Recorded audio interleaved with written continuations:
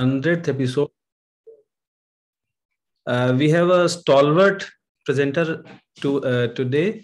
The topic will be mental health and well-being amongst doctors. The ground rules are simple. Everyone is on the mute mode. Uh, the panelists will be able to unmute themselves. The questions will be invited in the chat box.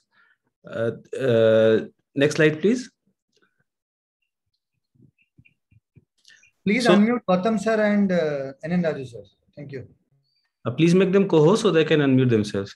So let me hand over the program to Professor Dr. Tufan Pati sir. He's from Cuttack, chairman of this program. He's the National Advisory Board member of IAPP, chairman of membership subcommittee of IPS, life fellow of IIOPM UK. He has organized ANSIPs twice, private psychiatry conference twice, and next ANSIP again we are going to him. He has been formerly Vice Chairman, IAPP, President, IPS, E-Zone and Odisha, editor of Industrial Psychiatry Journal. He has chaired various positions in the organizations. So he has a huge organizational experience.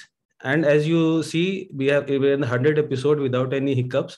So all credit goes to Dr. Tufan Pati sir for guiding us. Sir, over to you. Thank you, Alim. I take this privilege to welcome all the esteemed guests and speakers among our midst who are international luminaries.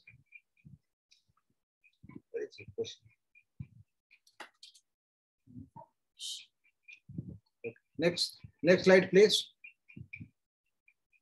These are a few glimpses of the Thursday musings we have had so far. Those are the days of quarantine, containment, and lockouts. Everyone was in a panic. Meeting others was difficult, and it appeared as if many things have come to a standstill. At this point of time, it was conceptualized that we can have Thursday musings. And hats off to the cooperation of Dr. Alim Siddiqui, Dr. Amrit Patodosi, Sarda, Rucha, and Sadia. All of them are together. We had the first episode on 23rd July 2020. It's the first episode, inaugural episode. Topic, reflections on psychotherapy processes. An initiation by Dr. Debrata Kumar Nemens. The chairperson was Dr. Gautam Shah, the incumbent president of Indian Psychiatric Society, and the veteran past president of IPS, Dr. Vidyadhar. I'm really grateful for the encouragement, inspiration, and help by Dr. Gautam Shah, the president of IPS, in our venture. We had the Golden Jubilee 50th edition on the 8th July 2021. Topic was current mental health challenges in diverse India, need of advocacy. On that occasion, we had Chief Guest Dr. Afzal Javed also. He was there. Thank you, sir, for being with us on that occasion and this occasion too. He was the president of WPA and he spoke on global mental health challenges in view of COVID pandemic. Today is the centenary, the 100th edition. By the 99th episode, we had 32,536 participants in the musings. And Facebook link is available for all the episodes. We can send it to anyone who needs it. Next one, please. I had the pleasure, and this pleasure I have on many occasions to introduce Dr. Afzal Javed, who is the WPA president from October 2020. He is a consultant psychiatrist and honorary professor, Institute of Applied Health and Research, University of Birmingham, and honorary associate clinical professor at Mental Health and Wellbeing, Warwick Medical School. He graduated from King Edward's Medical College in Lahore. He is the chairman of Pakistan Psychiatric Research Center. He served the Royal College of Psychiatrists as Deputy and Associate Registrar and Chairman of West Midlands Division. He is the past president of FPA. He is the past president of WAPR, World Association of Psychiatric Rehabilitation. His areas of interest involve social and transcultural psychiatry, psychosocial rehabilitation, and psychiatric research. With this, I seek permission of Dr. Javed to have a formal symbolic inauguration. Next slide, please. Next. Next. And no. Go to previous one. And I request Dr. Afzal Javed to declare this webinar inaugurated and deliver his address. You click on that. Well, thank you very much, Dr. Tufan Pati. It's really a pleasure to be among very important professionals, not only from India, but from all over the world. So with blessings from everyone, let's start the proceedings of today's session.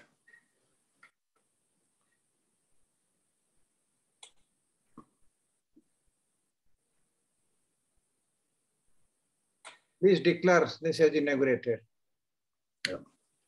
The session is on and the meeting is inaugurated. And Mr. Mandal, please stop sharing. We'll again restart sharing after Dr. Afzal Javed's speech.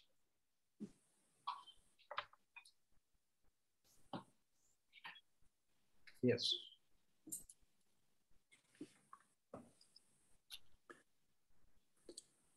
Good evening, good morning, and good afternoon.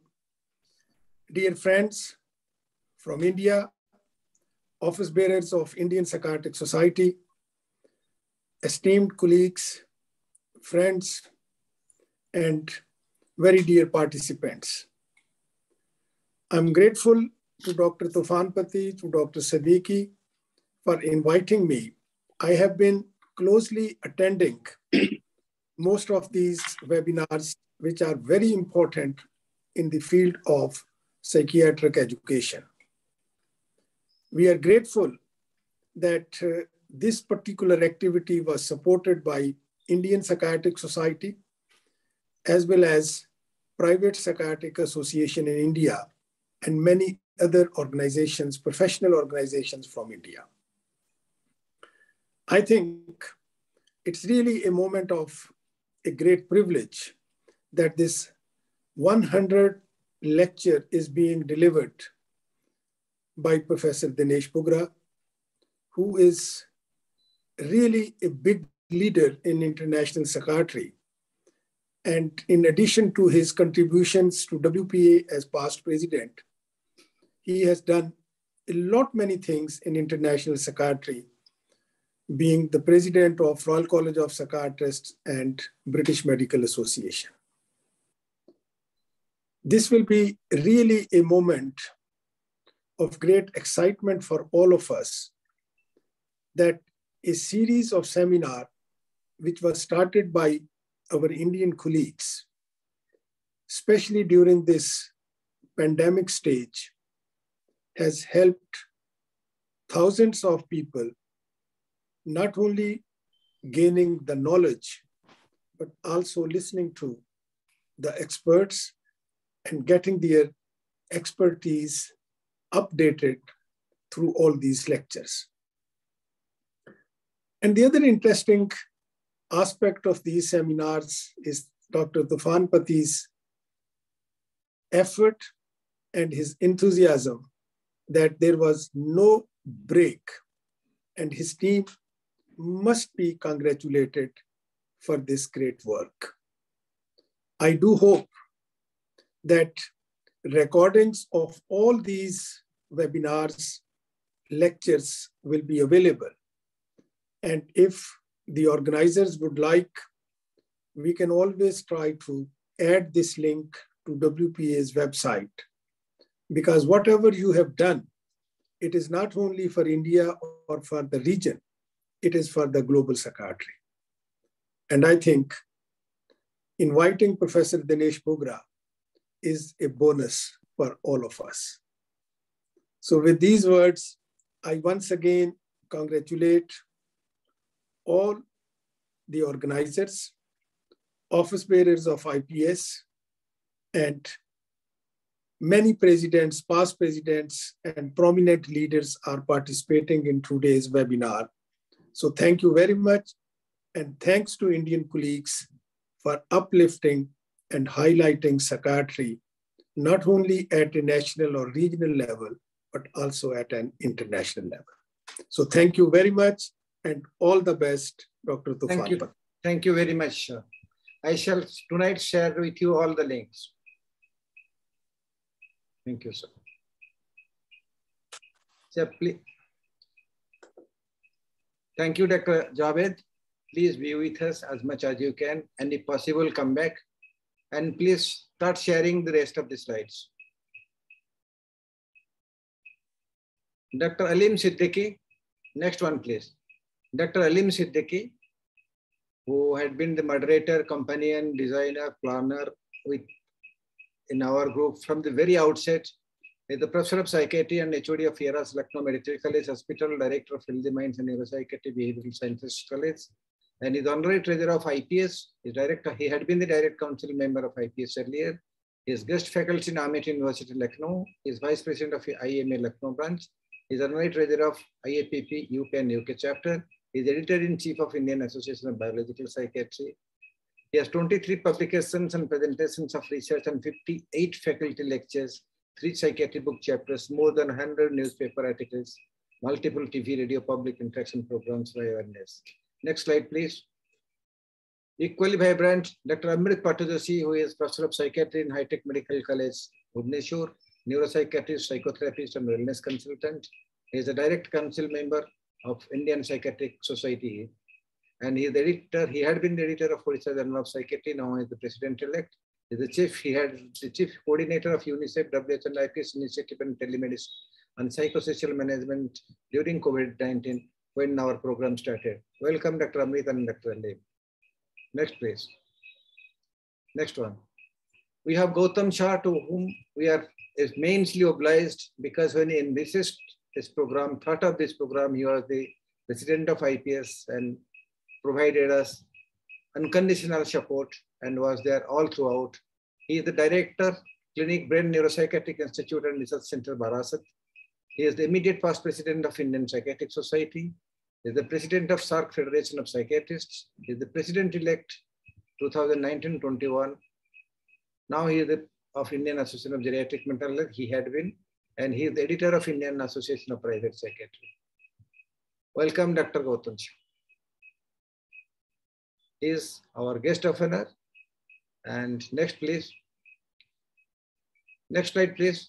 Our special guest, Dr. Shekhar Seshadri, who is quite well known to us, being here on many occasions, and we feel him a part of the Musings family. Welcome, Dr. Seshadri.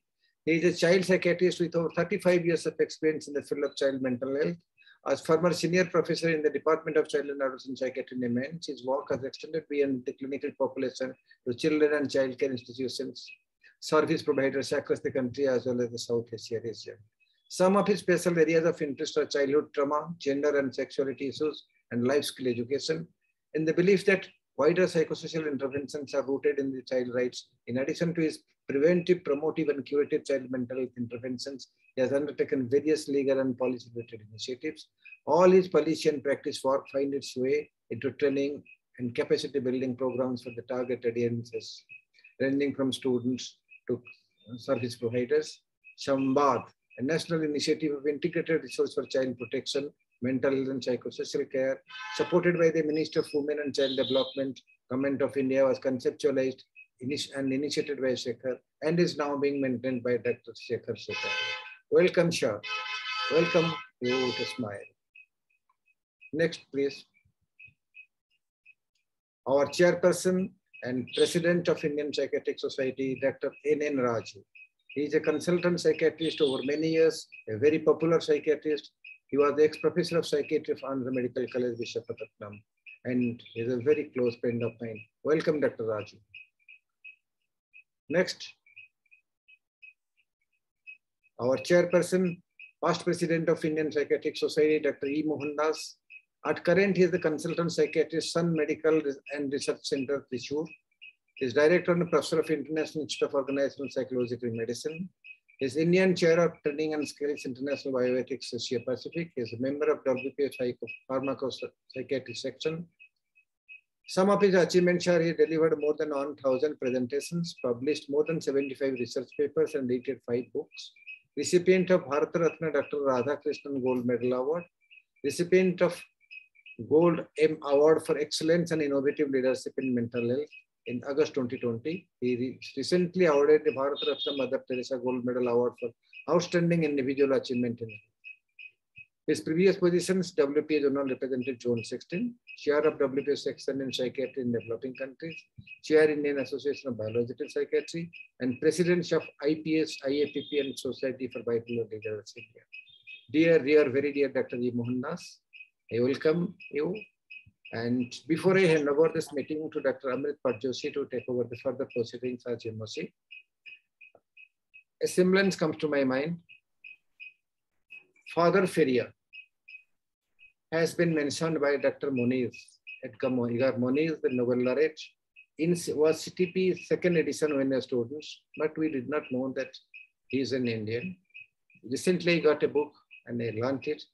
And what is common that he held Thursday classes in Marseille, and that was successful in the early 19th century.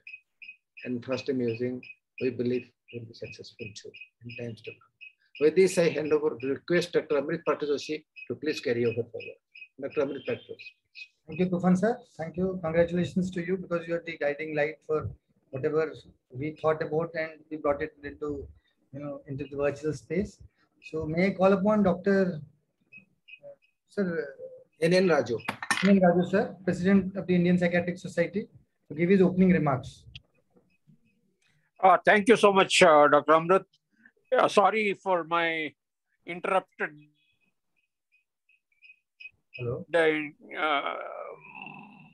participation, because I'm in Kodaikanal, where the net connection is slightly disturbing and distracting. Mr. Mandan, please stop sharing. You will show it later. Mr. Mandan, please stop sharing. Let our president speak. Yes. I'm really happy to be part of the centenary webinar of Thursday Musings, and such a pleasure and honor to be same screen of Dr. Afzal Javed, Dr. Dinesh Bhugra, and the great stalwarts, world leaders, world stalwarts to whom we all look upon as our ideal, as our, as our guiding forces in delivering the mental health to the entire population of the entire world. And we're really happy that it's such a beautiful evening. You could bring in such stalwarts to make us participate in this program. It also talks very high of the team of Thursday Musings, that you could move on and continue to deliver for the last 100 weeks or so, uninterrupted. And also had, I think, very many luminaries delivering their expertise, delivering their wisdom, and sharing their knowledge all over the world. And also it makes volumes of a lot of your efforts. About more than 400, 500 delegates participate in each week. And that, I think, that speaks volumes. And I congratulate the entire team of Dr. Tufan Pati, Dr. Amrit Patjoshi, ably aided by Dr. Alim Siddiqui. And also I congratulate the Orissa branch of Psychiatric Society for organizing all these programs. I'm happy, and again, I thank you for inviting me to chair this session. And also, it is my honor and privilege and pleasure. So, but in between, I just one request to you that, as I said, our net connection is a bit, I'm in a hilly resort of Kodaikanal, attending Tamil Nadu Psychiatric Society's state conference. So in between, I might be going on and off. So forgive me for that.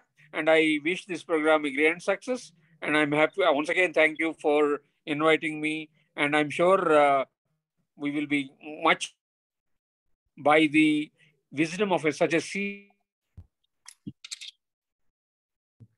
who was the president of WPA earlier. So once again, welcome you all, sir. On behalf,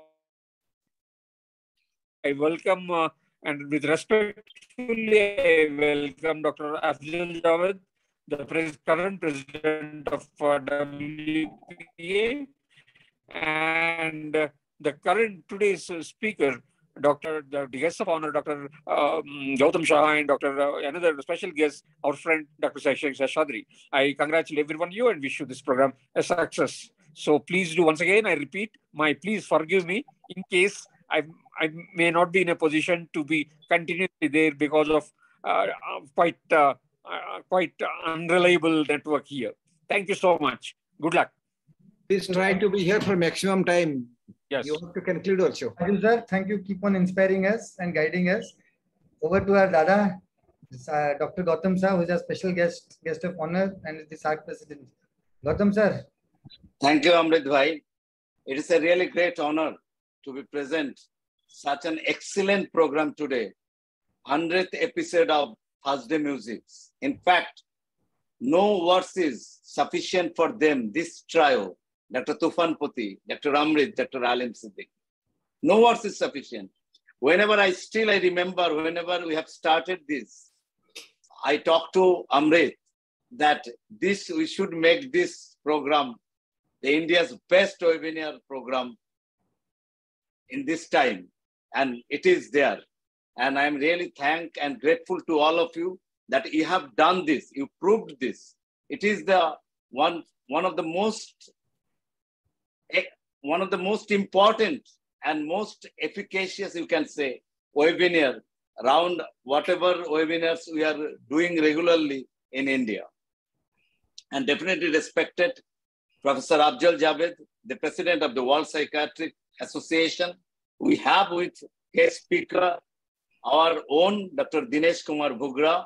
You know that we are lucky enough to get him as a speaker today. Last time, I think some SARC meeting, we missed him in person, but in next program, I don't want to going to miss him. You know that WPA Regional Congress by SARC will be in April 23. I'm sure, I'm confident that Sir will be with us in person in their meeting. We have another senior member of the Indian Psychiatric Society, past psychiatry, my guru, Dr. E. Mohan Das. Sir, we are regularly blessed by you. That is also one thing we know how to fight, how to give energy, not only to the organization, also the young members of the society. And I'm confident that this trio, Amrit, Alim, Dr. Tufan Poti, there are lots of things. Though Tufan Poti is senior one, but they will definitely contribute whatever they contributed till now. We want to contribution by them is much more, whatever they have done. We are eagerly waiting for those days, and Indian Psychiatric Society will definitely, as a immediate past president of the Indian Psychiatric Society, I am saying that we are lucky enough to get a junior and senior mixture of all these people in the Indian Psychiatric Society. As a SARC Psychiatric Federation, what I can say, what Professor Afzal Javed said, yes, it is the so beautiful program and scientific program you have organized in the webinar. The link will be same, if you permit, we'll share in the SARC Psychiatric Federation also. And this time 100th episode, I shared the link with the Bangladesh, Nepal doctors. And in future, I'll share 8 countries. I'll definitely share this link to the 8 countries under the SARC countries. It will be a great show. And I'm really lucky enough to get a brothers like both of you, Alim and Amrit, and Dada like Dr. Tufan Poti. Thank you so much. Thank you so much. Thank you, Gautam sir. Your encouragement, your guidance has made us start it and reach where we are. Thank you, Gautam. We know you are with us always. Next. Double century waiting. Next, we have our rock star psychiatrist, Dr. Shekhar sir. Is the blockbuster, man, always there whenever we need him. Be it the 91st episode, be it the 23rd episode. Sir has always been there with us. Sir, I would request you to set the context of the whole talk of Dinesh sir. Thank you very much, Amrit. What a momentous occasion, this 100th episode of Thursday Musings. To start with, congratulations to Tofanda, to Amrit and to Alim. Momentous also because we have Afzal Bhai, Salam Alaikum Afzal Bhai, and friend Dinesh Bhugra, who's going to address us in this 100th episode of Thursday Musings. Friends, the pandemic has compelled us to work on a reset in everything that we thought about medicine and medical practice. If you look at the whole story as it emerged towards the end of the first wave and the beginning of the second wave, with fight for hospital beds and oxygen cylinders, and the kind of violence that took place against doctors. And if you look at this against the context of Dr. Dinesh Bhugra's address today, which is mental health and well-being of doctors, we are talking not just of psychiatrists, but of doctors. It has been said in the past that mental health morbidity among professionals is highest in doctors and among doctors highest in psychiatrists, including issues like substance abuse and the phenomenon of suicide. The irony is that every sector has a human resource development and HRD section or department. The corporate world has got into team building, into well-being and mental health issues.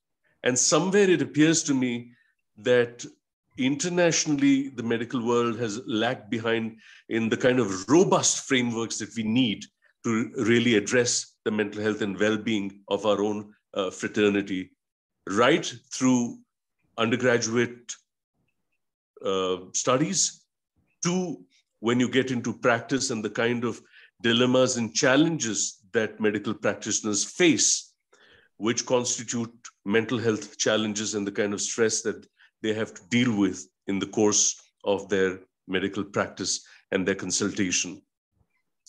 Now, this is the framework that we need to keep in mind as we listen to Dr. Dinesh Bhugra, who will enlighten us on mental health and well-being of doctors. And I think it is telling that in the 100th episode of Thursday Musings, that we have an obligation to our own fraternity, which we sometimes forget, in the kind of social responsibility, understandably so, that our profession has. Ironically, the aircraft industry got this very well. You remember the announcement that they make. If there is an issue, first put the oxygen mask on yourself before you put it on to your children. Addressing our own well-being as something that is fundamental as a platform, then to be able to offer the kind of assistance that the people that we serve need is very critical, particularly as we address issues like burnout, professional stress, the kind of competitiveness that corporate medicine has brought upon us. So there are many issues that pertain to mental health and well-being that form the framework of what will be addressed today. This is the context, friend, of Thursday Musings, the 100th episode, a momentous episode. Congratulations to the team. And over to you, Amrit, to get the ball rolling for this very, very important issue that affects and addresses all our lives.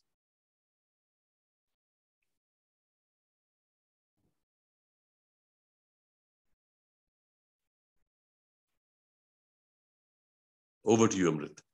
Thank you, sir. Thank you, Sikha, sir. Thank you for talking about the whole context of on which this topic is so important now.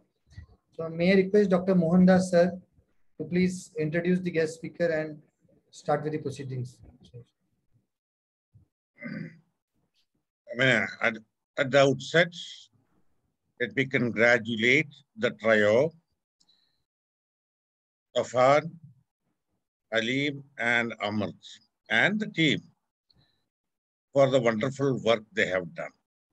It's the 100th episode, and COVID has really taught us a lesson to be more academic, and many platforms are there, and one of the excellent platforms is the Thursday Musings, and big congratulations to them.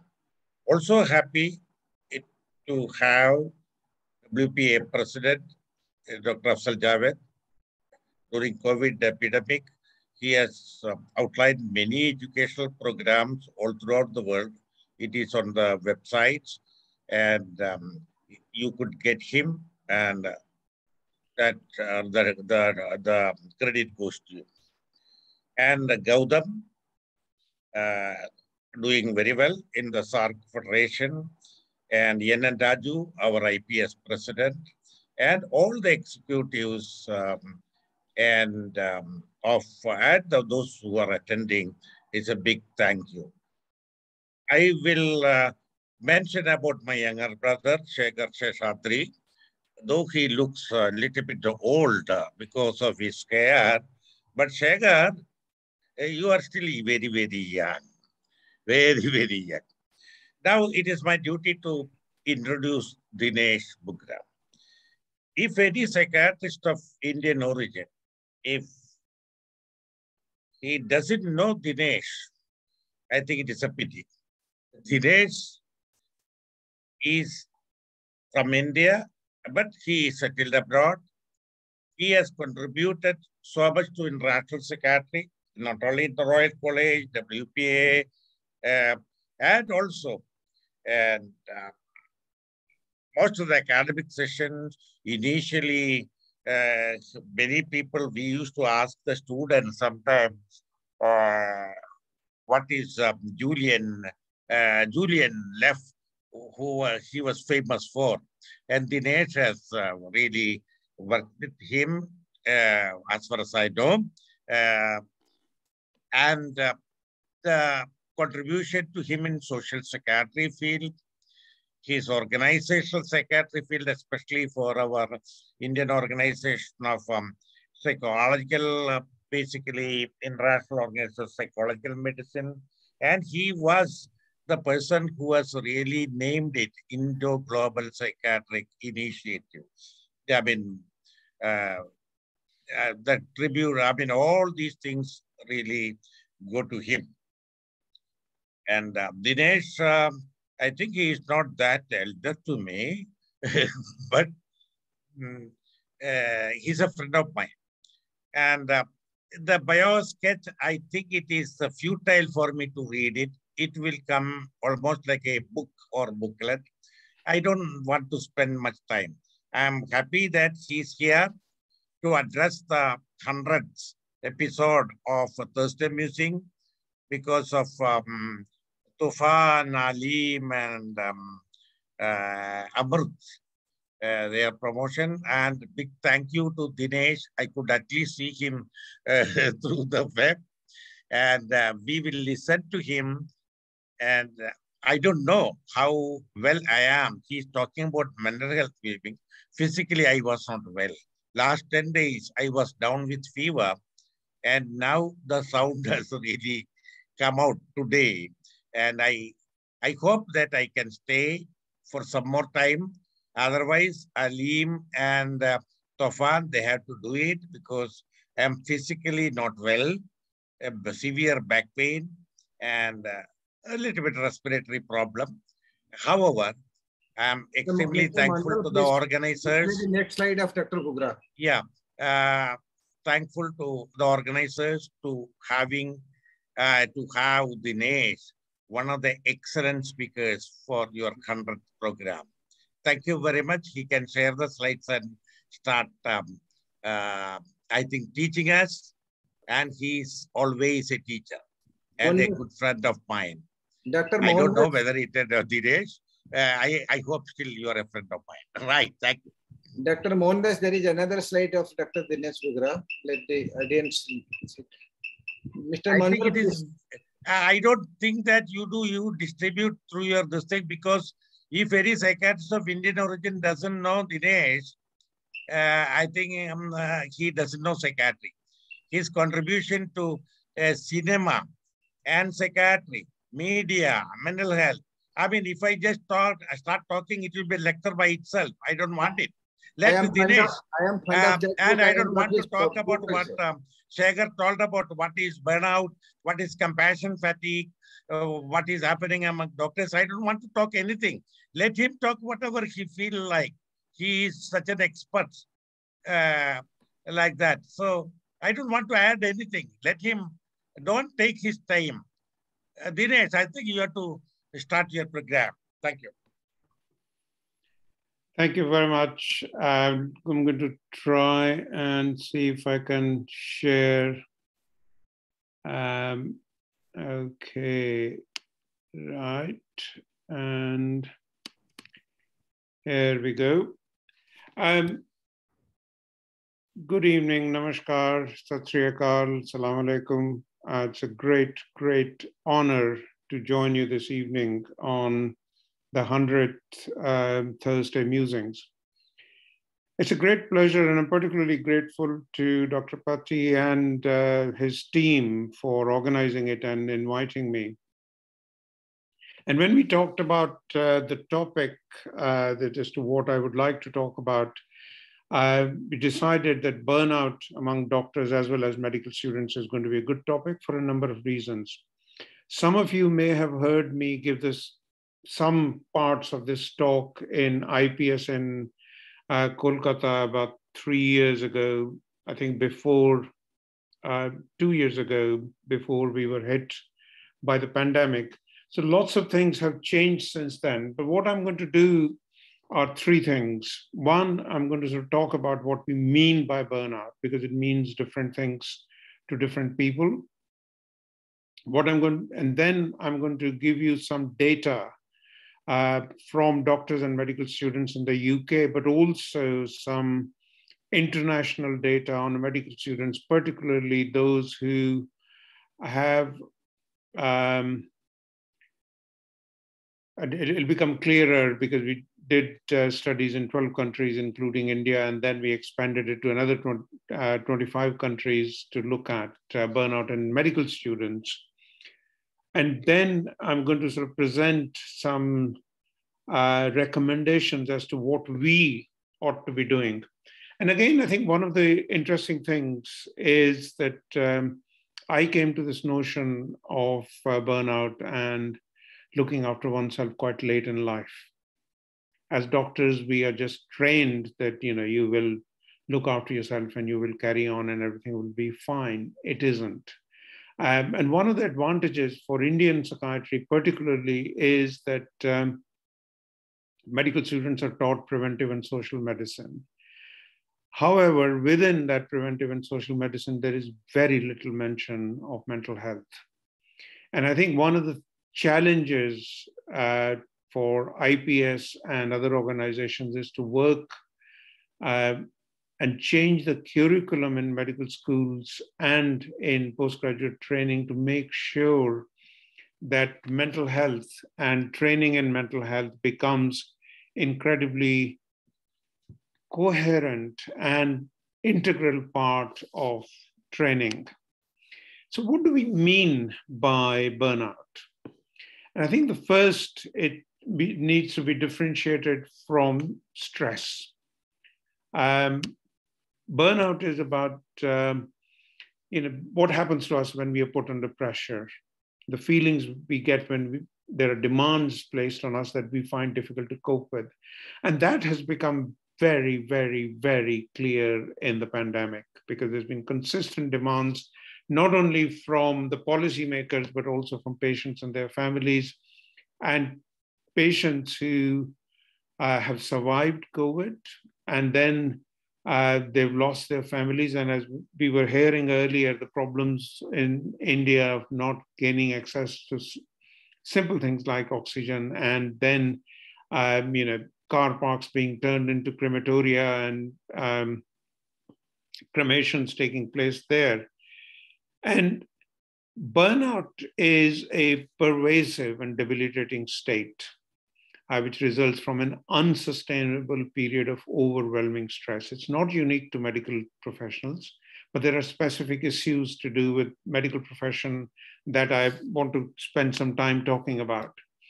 Classically, it's an experience of physical, emotional, and mental exhaustion caused by long-term involvement with situations which are emotionally demanding.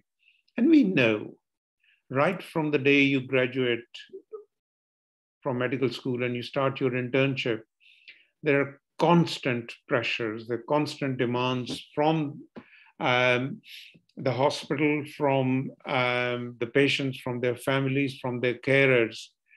And what we need to bear in mind is that there are three key components of burnout. There's emotional exhaustion, there's depersonalization, and an absent sense of personal accomplishment, that you feel that I've not accomplished anything. I've spent a whole day, I've spent a whole week, I've spent a month in the hospital, but you constantly are getting criticisms and very little praise.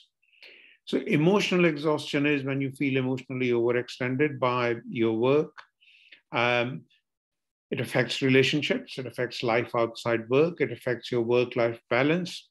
And then there is a sense of depersonalization where you feel unempathetic, you very impersonal response to interaction with patients and their carers, and unfeeling. And this poor sense of self-accomplishment or its complete absence, more has been seen in certain subspecialties of medicine.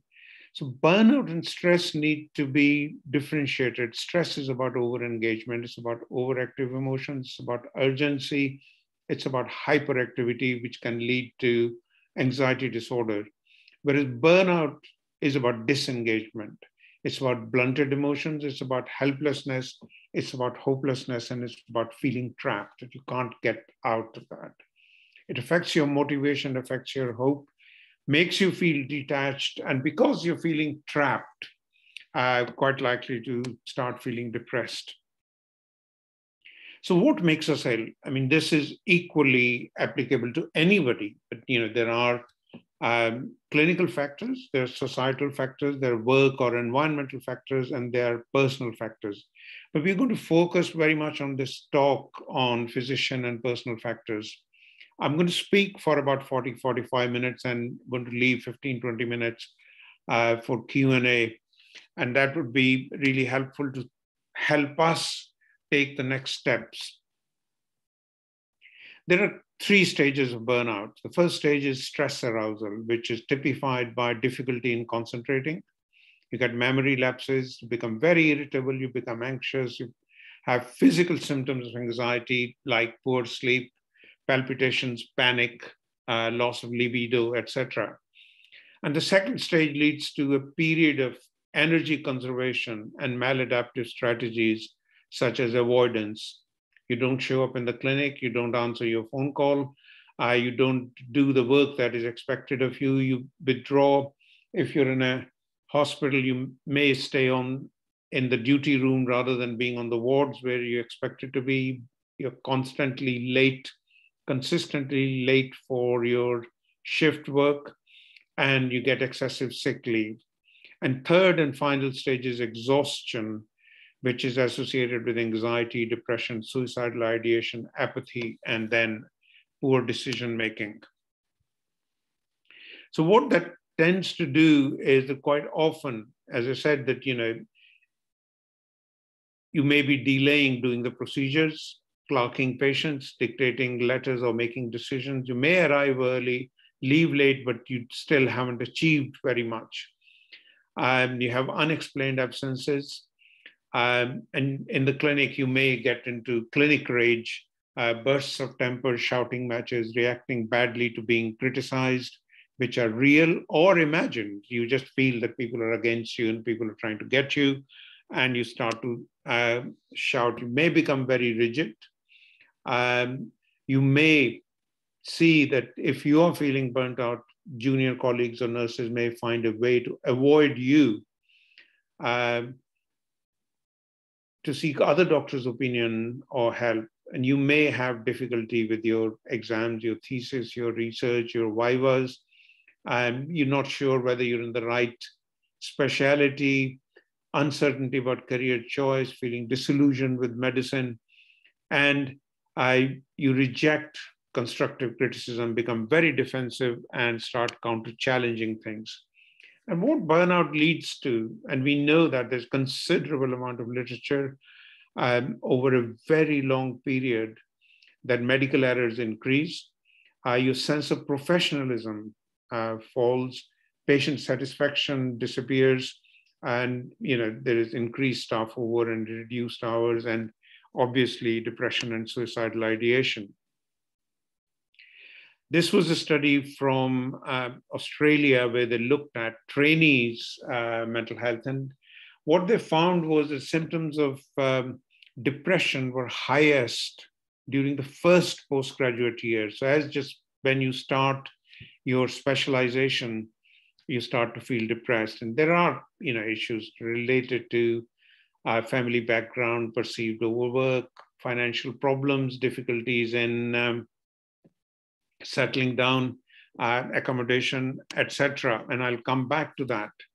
And what these authors found was that those in training again found that they were really stressed out, work-related burnt out, and these were related to depression and difficulties in managing workload. Not surprising that that's what tends to happen. And the patient contact was not beneficial to the patients or the doctors. So in the same survey, nearly a quarter had acknowledged feeling suicidal in the previous 12 months. And 10% had thoughts of suicide in the previous 12 months, significantly higher in doctors compared with the general population, almost twice that of other professionals. And in a systematic review, they found that physicians' relative suicide risk was between 1.1 and 3.4 times higher for male doctors and 2.5 to 5.7 for female doctors compared with the general population. And we heard about that in the introduction. And again, anesthetists, general practitioners, psychiatrists appear to be associated with the highest risk. And this is a special medicine-wide problem. In a survey in 2008, 7,900 surgeons from members of the American College of Surgeons were approached looking at questionnaires on suicidal ideation, their use of mental health services, depression, burnout, and quality of life, bearing in mind that only 31.7% had responded, but these were 7,905 surgeons. 6.3% reported suicidal ideation during the previous 12 months, more common in older surgeons, and between 1.5 and 3 times more common than the general population. And not surprisingly, only a quarter, 26% of the surgeons who had suicidal thoughts had considered seeking help or had sought help, and 60% were reluctant to seek help. And there are a number of reasons for that, and I'll come back to that because that's absolutely critical in our understanding. I just want to touch upon 2 kinds of double bind that we have, which are to do with stresses of doctoring. On the one hand, to be a good doctor, one needs to be able to relate to patients, be empathic and be humane. And yet we expect doctors to be professional, to keep your distance, to be detached. You can't have it both ways. And what that does is that double bind that you don't know how you're going to respond and how you're going to deal with creates that sense of abandonment. And that can contribute to this burnout sense because you have lack of control over your workload. You find it difficult to make decisions. Work can be quite monotonous. You're sitting in your clinic and okay, you may be making a fair bit of money, but you're seeing patients for only about 5 minutes, and you consistently, patient after patient are presenting with the same problems, and you're kind of switched off and you automatically start their treatment without spending as much time as you would like to. And the work can be quite chaotic. And in healthcare, generally, it's mundane routine work, which is interspersed with very complex, urgent, emotionally demanding tasks. We know that in psychiatry, in surgery, in any specialty. And partly it is to do with the income. About 10 years ago, I did a survey in Haryana, members of the Indian Medical Association in my hometown. We approached them and did a survey of burnout. and the rates were less than 2%. And the explanation generally was that people were making reasonable amount of money. They could decide who they saw when they saw them. So they had a control over their working life. And that is quite important, particularly in medicine. And I just want to come back to that a bit later on. And the other issue that we need to be thinking about is the personality traits. We expect doctors to be perfectionists. We need ourselves to be a bit obsessive. And yet the expectations are that we can't, because it's there are constant expectations. So you can't, that is another double bind between being obsessive and being very controlling and making sure that you do the right thing. And yet the pressure on seeing X amount of patients every day and filling in Y amount of forms and so on and so forth. So it's, as doctors, we are dealing with physical and emotional distress all day. Particularly in psychiatry, patients are distressed, they are disturbed. We get distressed and disturbed listening to their stories, holding their hands, dealing with their families, constant demands. And then there is this emotional giving that we are giving emotionally all day and night. So who gives to us? Quite often there is lack of feedback except for complaints. Very rarely in psychiatry in particular, you would get letters of thanks. Once you've treated somebody, you see them in the supermarket or on the streets, they will ignore you completely because they don't want to be reminded that they had a psychiatric problem. Quite often in private sector, you're working in isolation with very poor support, long hours, poor family relationships, work-life balance, as I said, can be quite problematic. And then the medical politics of medicine can be incredibly stressful. So partly it is, as I said, that the double bind that we want to be professional, but we have to be empathic as well. And that tension, how do you overcome that? We want to be perfectionist, have very high standards, but can't deliver because of pressures on time, because of pressure on resources, and a whole host of other factors. Patient expectations are changing. And certainly my understanding, having talked to very many doctors in India, is that doctors are, I don't know whether that's still the case, were under Consumer Act. So that meant that patients were customers, not patients. And their expectations then change because I'm paying for it. I want A, B, and C. And quite often there is a lack of working in teams and that support that I was talking about. And we saw that 60% of surgeons hadn't considered seeking help, partly because of stigma. That, why would I want to go and see a psychiatrist, and self-stigmatization. And a lot of doctors are concerned that it would affect their medical license to practice, so they would lose their livelihoods. So they may end up self-diagnosing, self-medicating, and I'll come back to that. And then there are challenges by the medical council and other regulators as to what they would expect from us. So quite often it would be that, if you are in a big general hospital, people may stop you in the corridor and seek advice, or a friend of mine is feeling like that, rather than saying, I am feeling like that. So you kind of make those kind of advisory decisions standing in a corridor with lack of privacy, probably lack of confidentiality, which then adds to this barrier to help seeking. So as I said, that we did this survey, which was published about 14 years ago. And my interpretation is that that was related to people being in private practice and having control over their working hours. So when I had the good fortune of being elected president of the British Medical Association from 2018 to 2019, I suggested that I was going to do 3 tasks.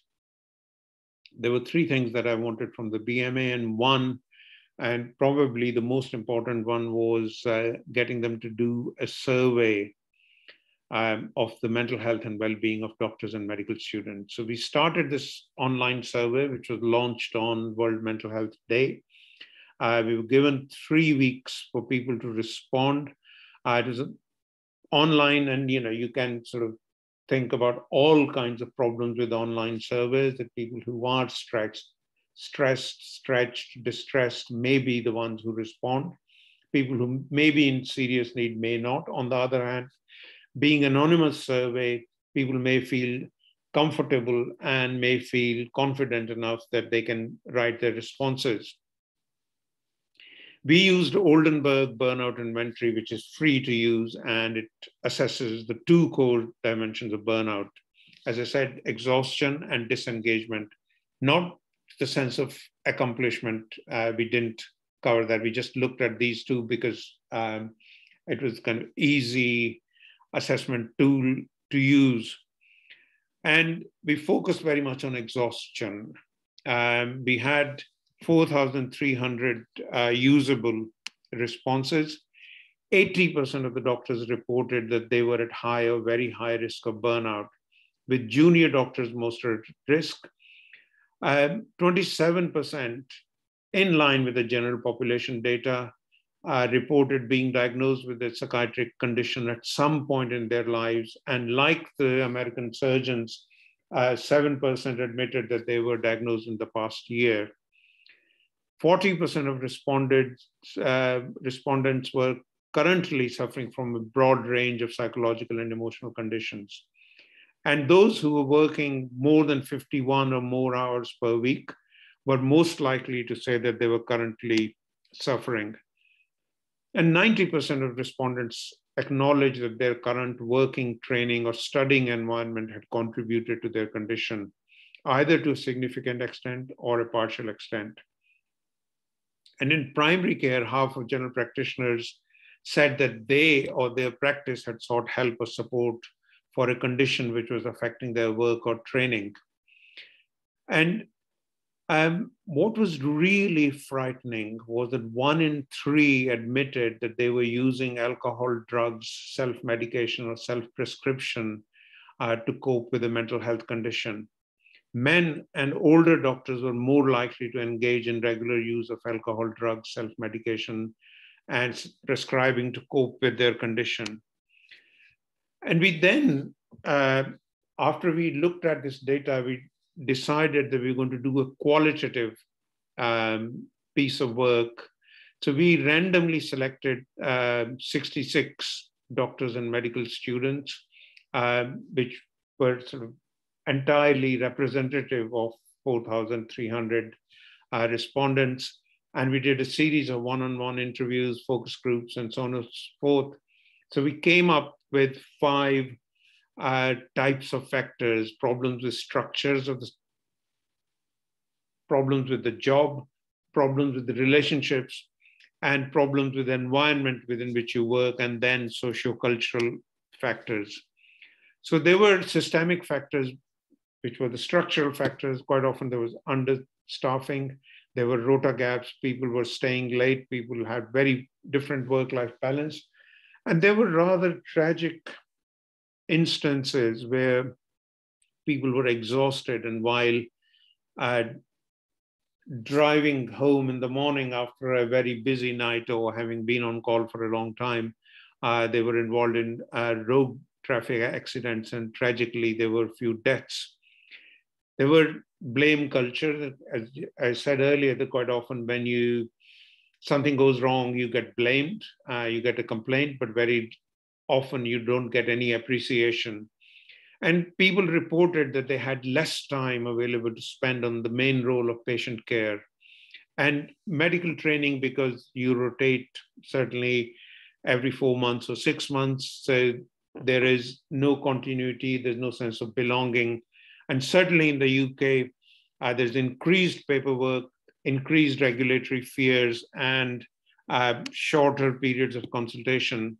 And then, if you have traumatic events, quite often there's no debrief, there's no recognition of impact on the individual. And rapidly evolving medical pharmaceutical landscape means that you are constantly updating yourself and running to stand still. And fear of judgment, erosion of peer relationships and support in the workplace. And there are intergenerational differences. And we looked at that certainly millennials and younger generation have very different expectations of work-life balance. They do different things. They expect different things. Whereas people of my generation quite often, we did 1 and 2 duty rota, so why can't you do it? And it's somehow, if the junior doctors complain, then that is seen as a problem. And quite often, in many settings, you're working in isolation. Then, particularly on hospitals, the lack of breaks, lack of basic amenities, and quite often, you're traveling long distance to work, feeling undervalued and changing patient expectations. And certainly in the UK, very often when you're sitting in the clinic, patients will come with a printout from the net and say, well, Dr. Google has said this, and how dare you not do that?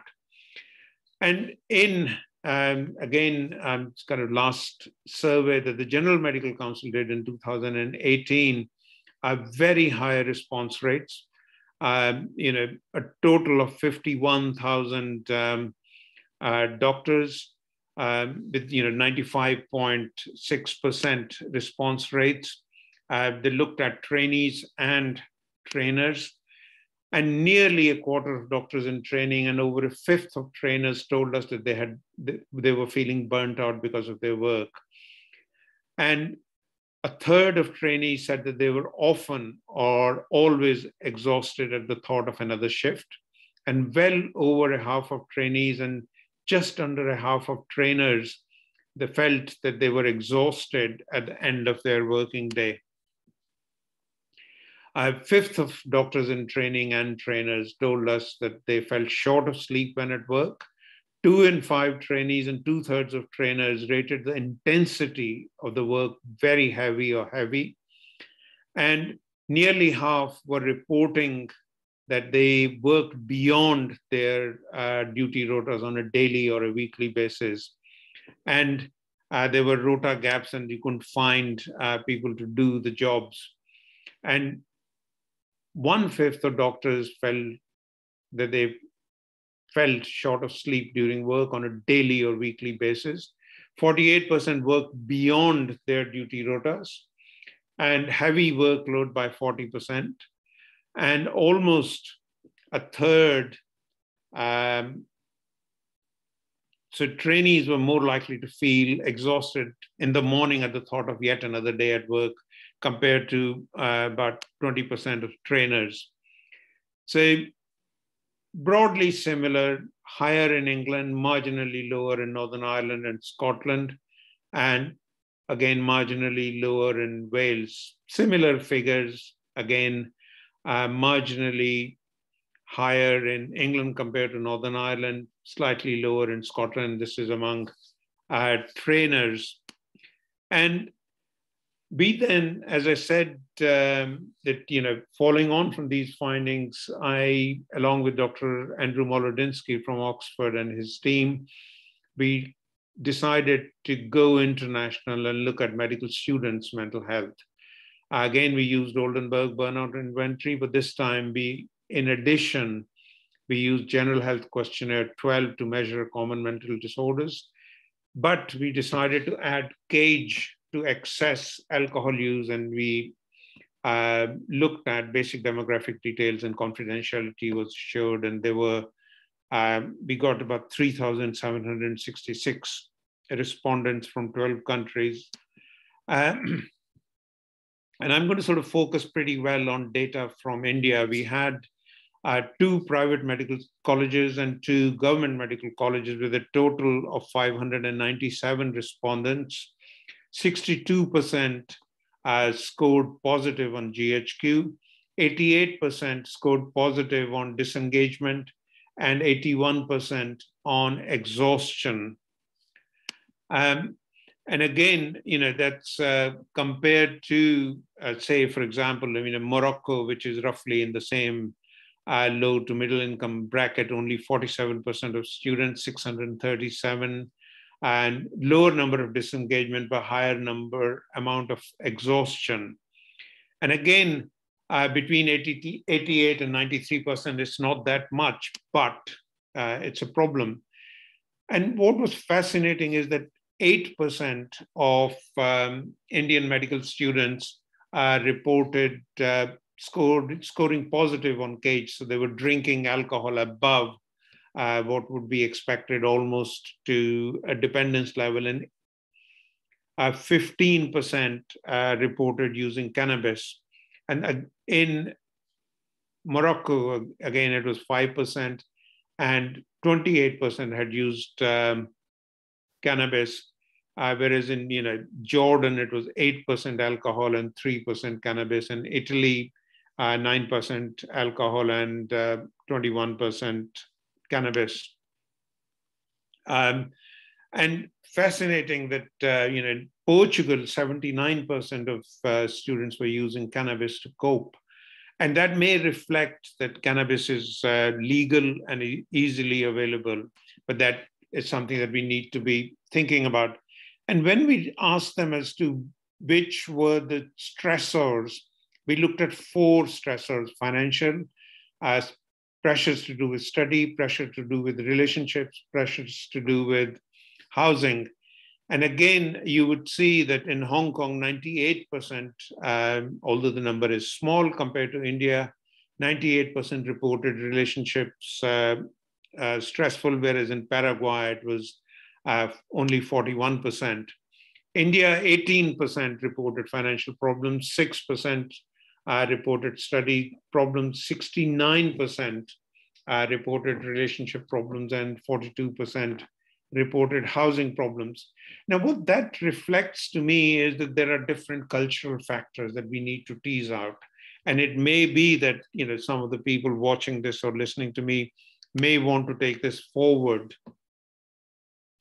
And as I said, we then, in 2021, bang in the middle of the pandemic, we did the survey in 25 countries. And again, I'm just going to focus very much on India. 341 students this time.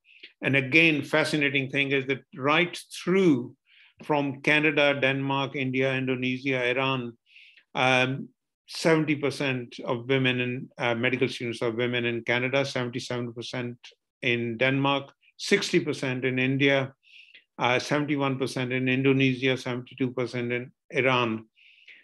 And again, 5% reported positive on CAGE, less than 1% in Indonesia, partly because it's access to alcohol may be limited. It's a Muslim country, so there might be other factors. 88% overall reported disengagement, and 85% of men reported disengagement, and 83% of men in India reported exhaustion. And again, if we compare that with Nepal, 50% female students, Sri Lanka 68%, GHQ 50% in Nepal and 62% in Sri Lanka, high, almost 3 times alcohol use in Nepal, low levels of exhaustion. So again, both in Nepal and in Sri Lanka, but high level of disengagement in Sri Lanka. So we need to tease that out as to what's going on. So medical students were talking about that they had academic stress, increased workload, competition for scores. So that depends upon which subspecialty you choose, high stake exams. Maybe there are too many tests and other expectations. In clinical years, it's about unfamiliar environment. You get to see variable type of patients, variable type of supervision, quite often poor role models, and then administrative difficulties. And 2 things that emerged from chatting with medical students in the UK. One they sort of said that they felt that medicine had become too technical and that they had not come into medicine to become technicians. So that was one problem. And secondly, a lot of simulation that, you were both in exams and in clinical training, quite often actors are used as patients. And medical students were telling me that they find that, they know that the person sitting in front of them is an actor who's being paid to behave like this, so they can't generate that empathy. So that kind of, again, disjunction between empathy and professionalism becomes much more obvious. And then, we know that there are social stressors. You move away from home. You may have scored very highly in your school and college exams, but once you reach medical school, everybody's at the same level. You're forming new friendships, peer expectations change. You may feel lonely. You may have familial, spiritual, financial pressures. And what that sort of reflects to us also is that we know that 75% of psychiatric disorders in adulthood start below the age of 24. So medical students are vulnerable anyway. So what is it that we ought to be doing to make sure? Health Education England reported recommendations. They are responsible for education and training for all health professionals. And they made 33 recommendations, and I am not going to go through that. These are available on the web and you can access them, but I just want to highlight a few things. One is that each hospital needs to have a well-being guardian who can make sure that people have access to occupational health, people have access to counseling, people have access to medication in a confidential, private manner without being stigmatized. And then there's the well-being training and check-in of well-being and health on a regular basis. So, and creating space for hospital staff who are learning in the National Health Service. So what they're saying is the mental health and well-being of NHS staff and those learnings should not be compromised by the work they do. So there needs to be very clear boundaries. Certainly when Britain was part of the EU, there was a European Working Time Directive that was more than, you were not allowed to work more than 40 hours, but inevitably in medicine, if you're in the middle of an assessment or seeing a patient, you can't say that, I've got to go. So the challenge for the well-being guardian for each hospital is to ensure that exposure to critical clinical event is discussed, looked at, and managed in a way that the staff who have faced death or suicide or among their patients can feel safe to talk about it and learn from that. And those check-ins, as I said, ready access to self-referral, proactive, confidential occupational health service, and death by suicide or a learner will be independently examined, and environment which is both safe and supportive. Cultural and spiritual needs are met, making a necessary adjustments for the 9 groups protected. So gay, lesbian, disabled individuals, and there are 9 protected categories in the Equalities Act, so they need to be followed. So well-being is given equal weight in organizational assessments. And we know that the organizational pressures, constantly, particularly in the UK, and you can use this in India in the terms of state government. There is pressure on the hospitals, which is pressure on the patients, which is pressure on the management, which is pressure on senior people, and then on trainees. So what tends to happen is that the maximum power is here and minimum power is here, but they are under the maximum pressure. So no wonder that people feel distress. So what we need is personal, organizational, and governmental changes. So resilience is about an individual's ability to adapt to and manage stress and adversity. And so, there are a whole host of other factors that I'm not going to go into, but it's critical that we learn and we train the residents that you have to look after yourself, value and maintain your own mental health, recognize ill health in colleagues and offer support, understanding the difficulties and pressures that people may be under. Use your primary care physician or confidential services before problems become problems. Use support organizations. Create boundaries, make space for yourself, and allow for colleagues and friends. Seek help early, share problems with family, friends, colleagues, admit vulnerability. And it is that you are human, just like your patients. So identify and prioritize your activity, healthy, balanced lifestyle, good relationships, peer support systems, sense of humor, regular breaks, emotional intelligence, and find a voice through professional bodies like Indian Psychiatric Society. And if Indian Psychiatric Society or Indian Association of Private Psychiatrists does not have those kind of services available, then maybe the time has come to set those up. Seek help early, have right career, right mix of interests, use a mixture of things: research, clinical, teaching, management, medical politics, medical writing, entrepreneurial bit, change something in your job portfolio every 5 years, mindfulness training, yoga, understanding your strengths and weaknesses, and make sure that your lifestyle and sleep are not disturbed. Organizations need to make sure the support services are available and publicized, must be confidential, must be fit for purpose, and particularly for trainees, things like balanced groups or Schwartz rounds, where you meet together in an informal way. You can discuss your patients and discuss your transference, counter-transference, but also serious incidents and what you can learn from that, and recognizing and prioritizing issue of well-being among doctors. What do we need to do about selection of medical students? And I think that's something that we need to be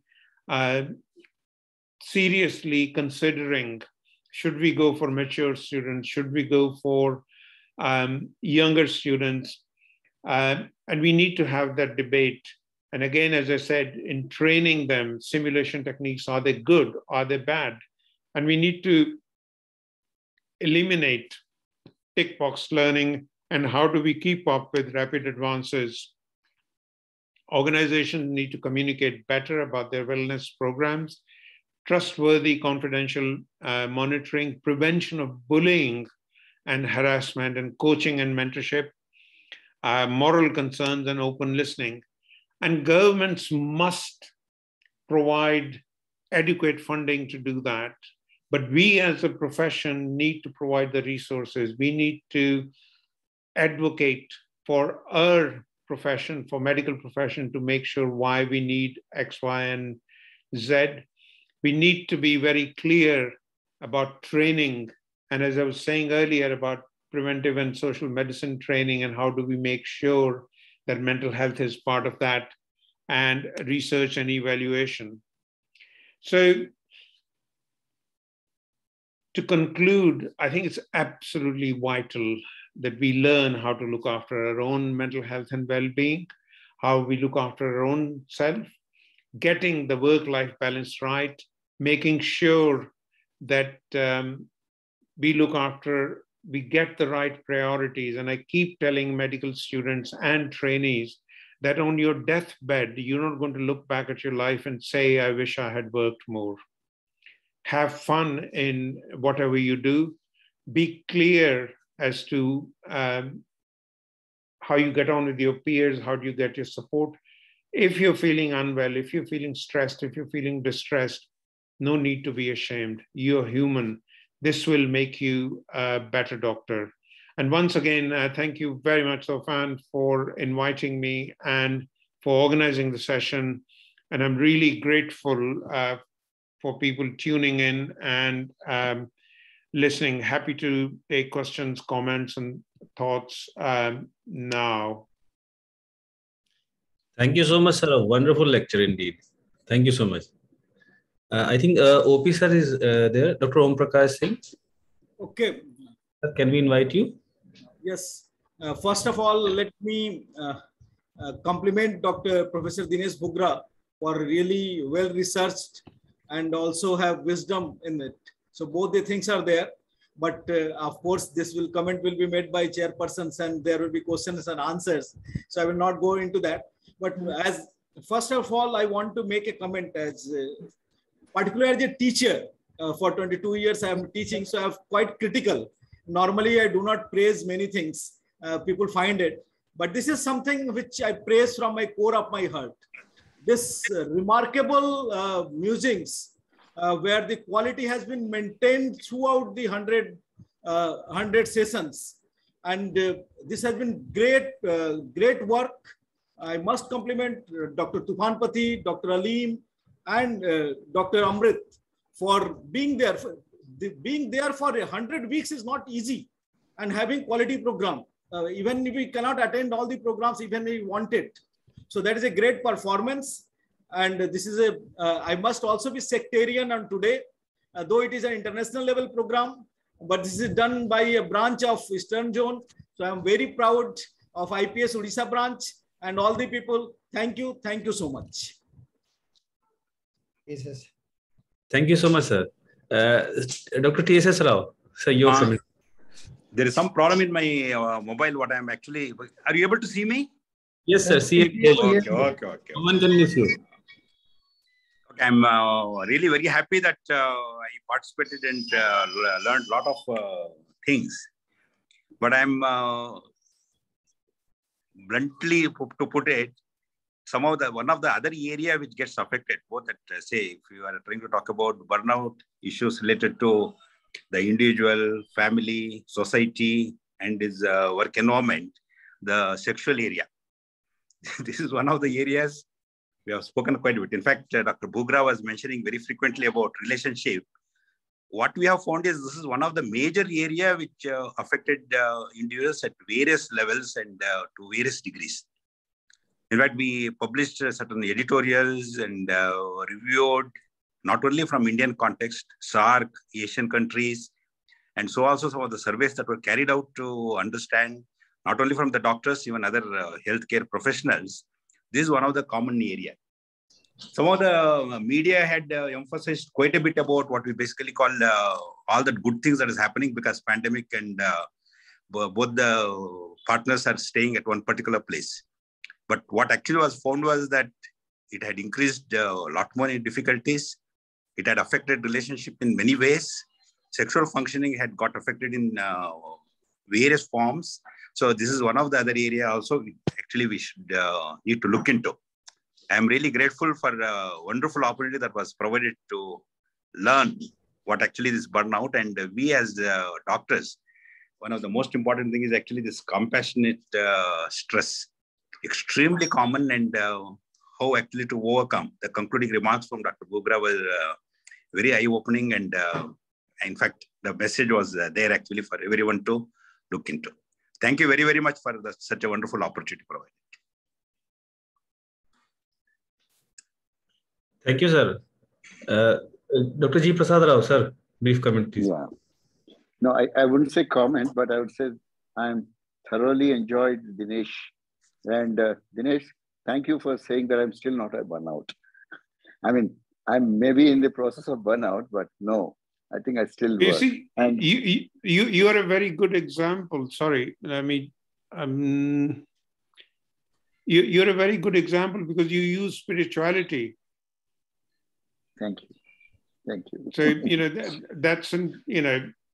that's it. One major way of avoiding burnout. Burnout.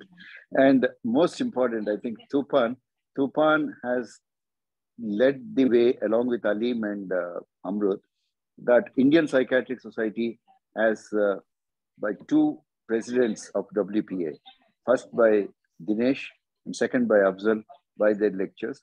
And we are happy that our contribution will be there in the WPA website for everyone to see.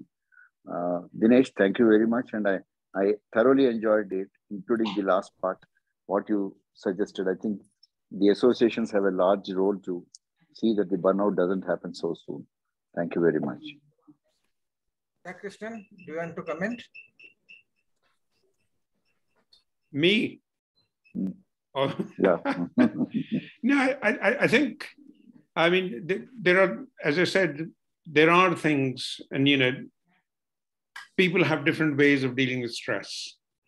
Some people like to jog, others listen to music. And for me, you know, kind of watching old Bollywood films on YouTube is my relaxation. So, you know, from the 60s and Lata Mangeshkar playing in the background, you know, I can just chill out. Others may need to do meditation or yoga or other things. So one needs to find what's important, what works for an individual. And, you know, one of the questions that has come up is that whether, you know, how soon should we start? I think this needs to start from day one of medical school, that we need to train medical students how to look after their mental health and well-being.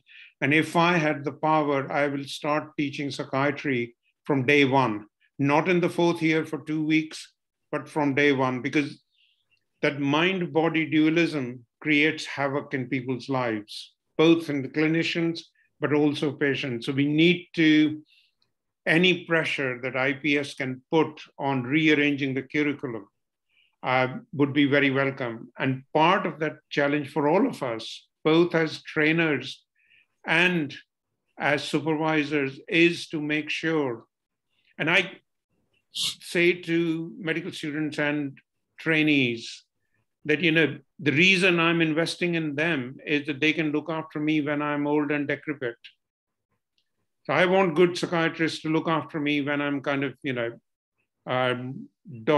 doddery, and so it's selfishness from that point of view. And I think we need to push that agenda. And TSS's comment about libido is well taken. I did mention it right at the beginning in the symptoms, but it's only one of many. And I know that, you know, he's a sex specialist, so he would talk about sex given any occasion. But it is important that we look at the whole thing rather than just one symptom. Sure.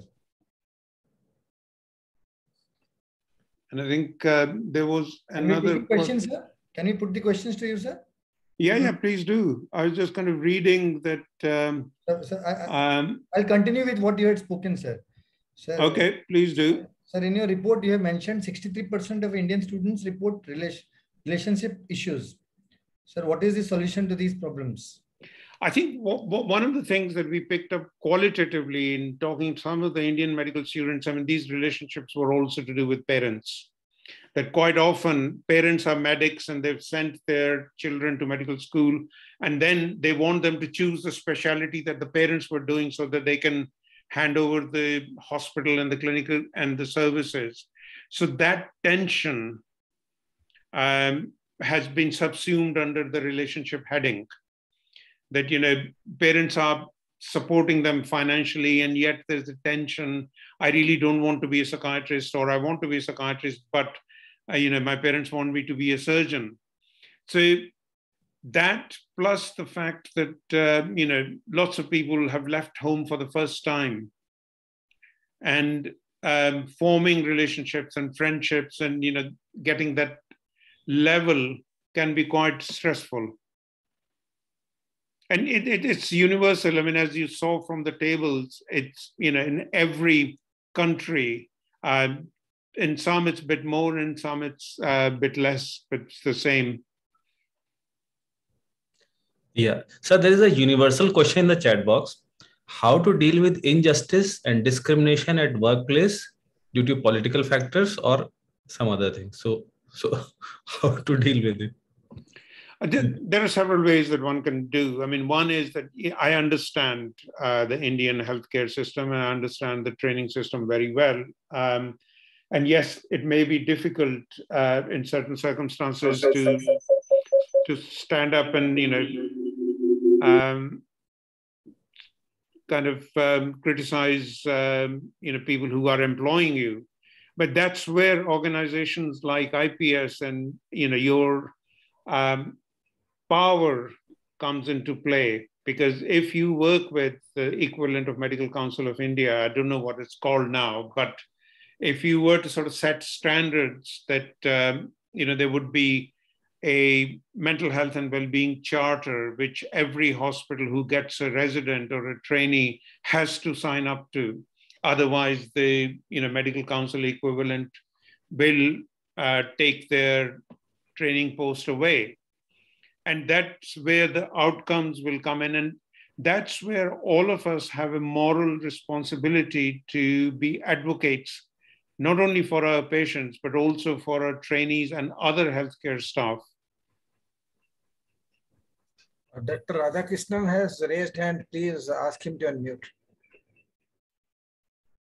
Dr. Radhakrishnan, please. Sir, namaskar. It's a very Namaskar. beautiful presentation.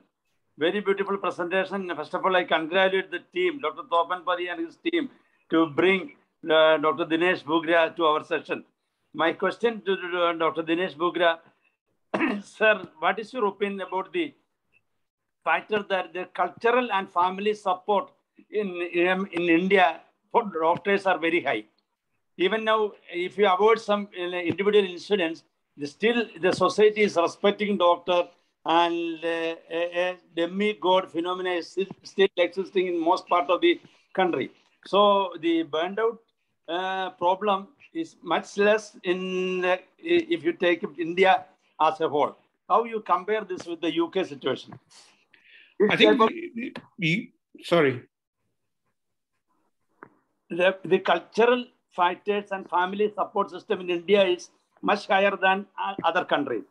Yeah. And I think there are sort of specific issues. And if you remember from the slides that are showed, that UK has very different healthcare system. It has very different rates. And partly it is to do with that quite often, it's a very egocentric society, and very much focused on the individual rather than the community. Having said that, I think there are different challenges in India because it's a sociocentric collectivist society. The expectations are very different and a lot more, because you're expected to look after your kinship, your extended family, your joint family, your tribe, and so on and so forth. So part of the recommendation that I was making, that IPS and other organizations set those standards, is to do with what's applicable to the local culture. Not, you can certainly we need to learn from each other so that we don't make the same mistakes. Simulation is a good example, and I don't know how much simulation goes on in India, but a lot of it goes on in Guatemala, and I've seen it in practice in many parts of Central America, and there are different challenges. So my advice would be to look at the cultural context and then develop strategies to make sure that the next generation is safe, that they don't go through the process of burnout, and they don't go through the sense. One of the big challenges in the UK is that the dropout rate among young doctors as soon as they finish their internship is huge. It's massive. And we still haven't come to grips with why is that. And some of them completely give up medicine, having done medicine for 7 years. Others migrate to Australia, New Zealand, Canada, America, and elsewhere. So again, there are those kind of challenges for Indian medical schools. What proportion of your medical students you'd losing. And what does that mean? And once you migrate, the pressures are different, cultural context is very different, and stresses are very different. So what you need to do is look at what works locally, not what works in the UK. I'm just giving you some examples to think about that, would it work that way? Would Apollo or Max or any other chain have a well-being guardian? Probably not. But having a telephone service provided by Indian Psychiatric Society, even if it is 3 hours a day, anybody who's stressed, any doctor who's stressed can ring that service confidentially and say, I feel stressed. And you can then point them in the direction of local offices in Tamil Nadu, in Haryana, in Bengal, whatever. So you need to think about those kind of challenges. Thank you, sir. Can I come in? Srinivas, sir. Srinivas, Yeah. I want to say 2 or 3 things. Hello. Yes. It was a very good lecture, Dinesh. Thank you.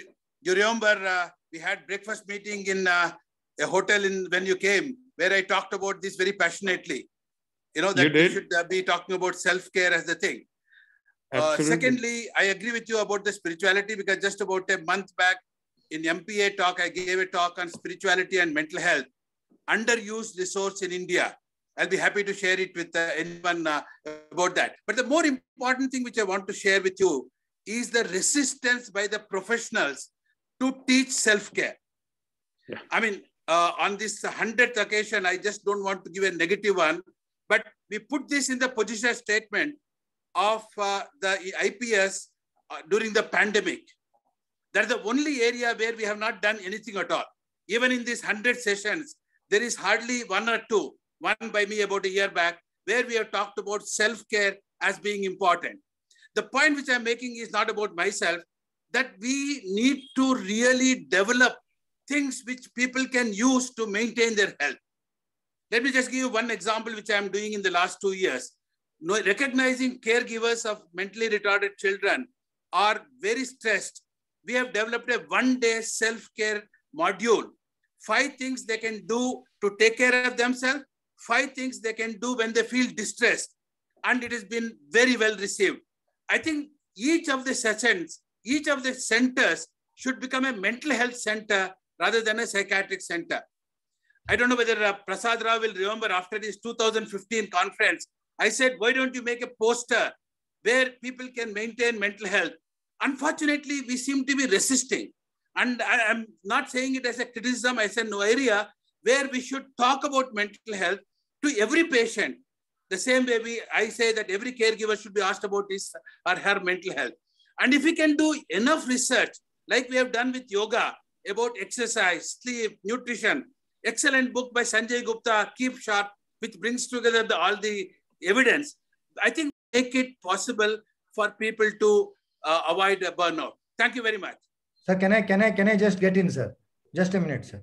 Sir, in the second wave, IPS had made a helpline, sir, where actually we had a collaboration with the World Health Organization and NIMANS, and there was supposed to be a platform for healthcare workers.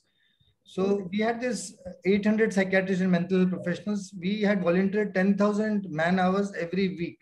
It was for a period of 4 to 5 months. The WHO project did not take off, but we had advertised all the numbers of the volunteers across all the states, and we had volunteered 10,000 hours. It went on for 6 months, and we managed to take care of a lot of people during the COVID time. So IPS has not taken a backstage. They were giving more than 14 to 16 hours per day for a period of 4 to 5 months, where people could connect to us and talk to us. Absolutely. That's wonderful. I want to add also with Amrit that last year also we are collaborating with GAPIO, Global Overseas Doctors of Indian Origin, for the mental health care of not only the physicians, although all mental health carers. It is a worldwide initiative we have done from Indian Psychiatric Society also, sir. And my next question to Dr. Bhugra, sir. Sir, what for coming out of burnout of a doctor, I think altruistic attitude is one of the most important things. Doing some social service or involved in different works during this period is definitely one of the great way you can overcome your own burnout symptoms. What is your take, sir? I think, as I said, I mean, there are positives that, burnout makes you feel how the patient is feeling, so you can generate more empathy. But the point that I was making earlier is that the key for everybody is to change something in your job every 7 years, 5 years, 7 years. You do something different so that you feel stimulated rather than, oh God, another day and I've got sort of, 100 patients to see. Okay, this is my day. I'm going to go to the temple and see patients there in a different environment, in a different way, working with the faith healers, working with religious leaders, working with community leaders, educating the community, creating something. So it has to be a patchwork of things that people do in order to avoid burnout and in order to keep yourself stimulated. And whether it is altruism, whether it is going into medical politics, whether it is research, whether it is teaching, whether it's teaching community, teaching medical students. So there are a whole host of things that every few years, in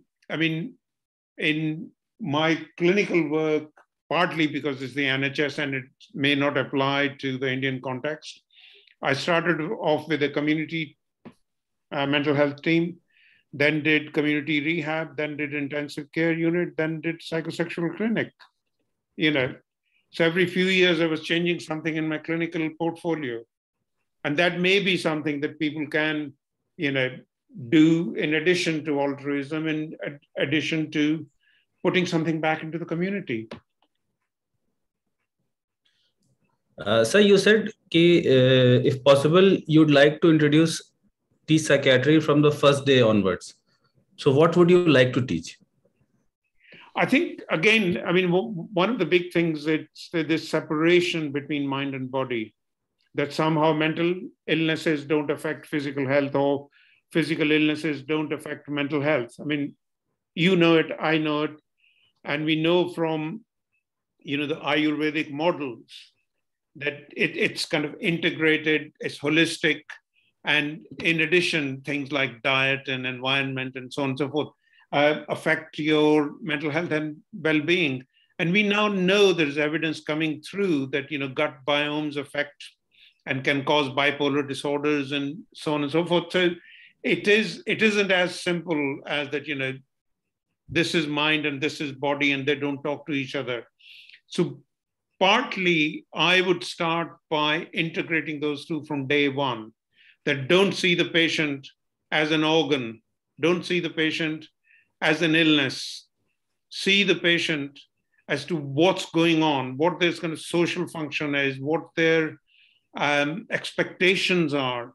Most patients, given the choice, can live with their symptoms as long as they have a job, they've got some money in their pocket, they have a roof over their head, they've got some relationships, the kind of things all of us want. So what I would like to get the medical students to start focusing on the person, not the disease, and including what affects that personhood, their sense of the self, their sense of social functioning. Does that make sense, or am I talking nonsense? No, I think, sir, that makes good sense. Amrit? Dr. Shashira madam has raised her hands. Can we? She wants to ask something. Madam? Then please unmute.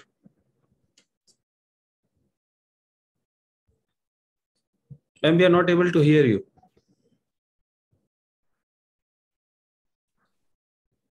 Alim, there are a lot of questions, but I think And we hand it over to the chairpersons, and maybe, if possible, we'll call Dinesh sir again.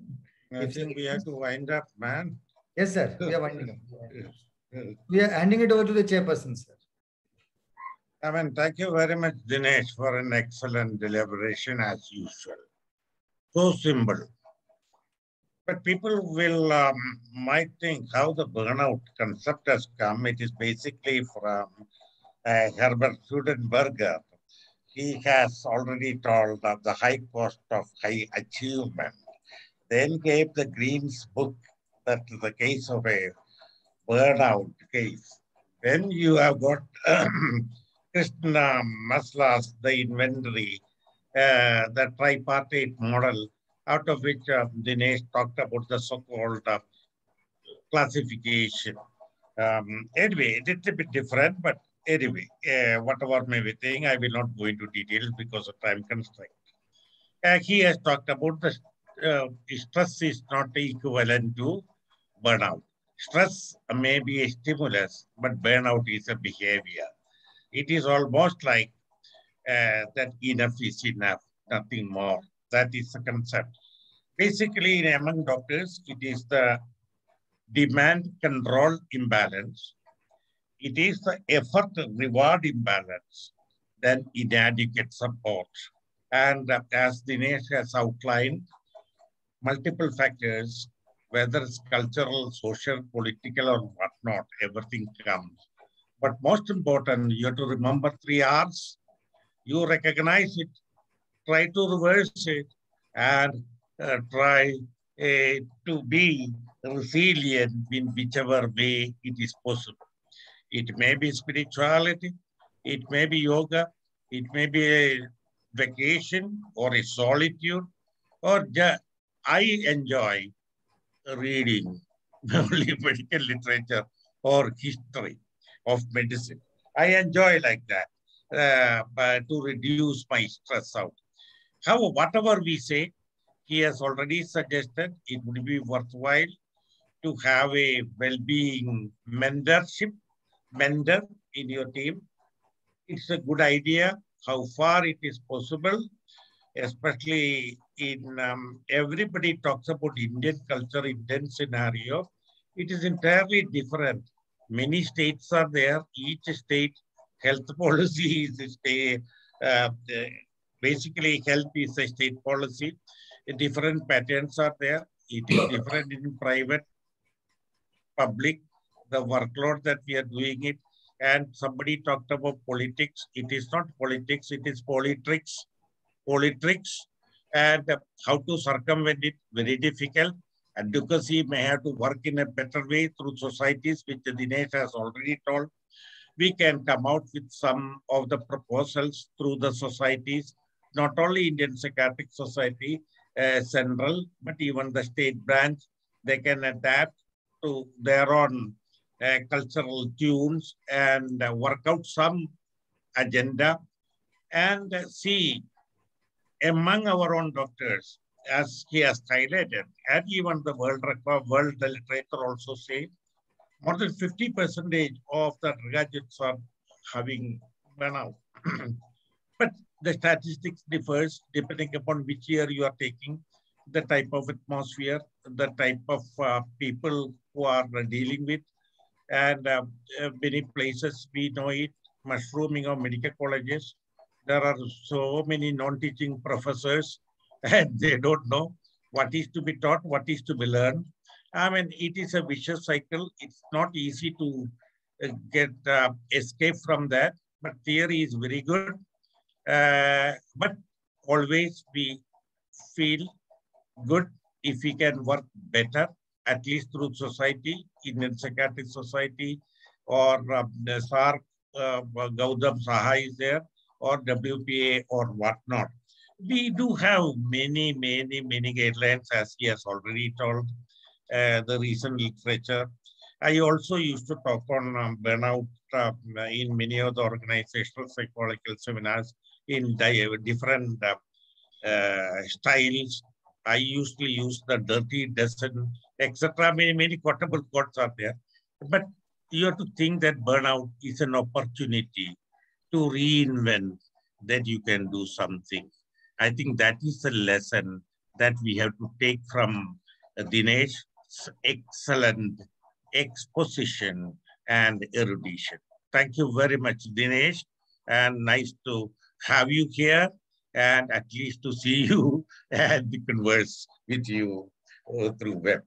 And lastly, congratulations to the trio, the leader, Tofan, and the workforces, not workforces, workhorses in Alim, Siddiqui, and Amal, and other team. And let us just enjoy the centenary, hundreds effort. I think Shagar is still there, and Shaji I am seeing somewhere. OP is there, and Radhakrishnan is there, Shashira is there, Archana Singh is there, and it's a good attendance. And I hope Thursday Musing will still go ahead in the way that they were doing it. And I appreciate it. That is the way you have to go, take up the responsibilities and lead Indian Psychiatric Society. Thank you very much. Good night. Thank you, sir. Thank you, sir. Dr. Saji. Very fast people. Sasi madam, Vihang sir is also there. Saji sir. Am I audible? Yes, ma'am. So first of all, let me congratulate the trio and thank you, sir, Dr. Dinesh Bhugra, for such an excellent presentation. Sir, my question is that I feel because women are more forthcoming and interactive and they come out with their problems faster. So I feel they should be having less of burnout syndrome. What's your take on that? I don't think it's a sort of as straightforward as you make it out to be, because women have much more discrimination against them. They have much more difficulties in getting promoted, more pressures from family, tension between work-life balance. So as you know, particularly now that 60% of medical students globally are women, I think we have to rethink the way we train, the way we plan workforce, and the way we support them. And it just because somebody, I mean, it is good that people can share their feeling, but that does not mean that it's always done in a positive way, or they might get a positive response. It may be that being a woman can be problematic, and there would be misogyny, and then there would be pressures. And if then a woman expresses vulnerability, there is every chance that there will be increased pressure on them to try and, oh, you can't cope with this. I think it's kind of, again, there are cultural factors within that context that we need to be thinking about. I think, thank you very much, Dinesh. I think back to the organizers, you have to wind up more than 2 hours, a program. I don't know how we can really, so half an hour is the usual. It's the 100th one, so you can go on for 100 hours. Yeah, Dinesh. I think you have become so resilient. Anyway, we have to wind up. 2 more minutes, sir. 2 minutes. Saji says that. Saji sir and Bhaiya sir, quick comments, please. So my only point is, how do we standardize this? At a micromanagement level, where is doing with individual person complaining of stress and burnout, what exactly can be told to them? This is a huge question because there is a lot of individual variation and we need to have a standard pattern. Broadly, we must support them, but support them manje kai? What do you mean by support them? That becomes a big issue at an individual level management. Dr. Dinesh, it was wonderful listening to you, and it's a long time since we haven't met. It's good to catch up virtual. Thank you. Thanks, Vihang. I mean, I think the challenge, the point that you're making is that one size doesn't fit all. I think what we need is, we need the framework, we need the structures so that people can access those things according to their need. What works for me isn't going to work for you. We know that. And the way I experience it, I express it, is going to be very, very different. So the challenge really is that if we have structures in place, and I did not know that IPS did provide that phone service for X number of years. If that can be made something regular, and people volunteer, and we were hearing about altruism earlier. So all the distinguished group of psychiatrists spend 2 hours a week at the other end of the phone, that would help. At least it's a start. And then, you can share those experiences and create educational leaflets, guides, standards, charters. Not everything is going to be done in one go. So, baby steps. Not only that, sir, last year we have started suicidal helpline also, suicide prevention helpline, also from Indian Psychiatric Society. And it was appreciated by medias and all other organizations very much. Amrit is there, sir. We all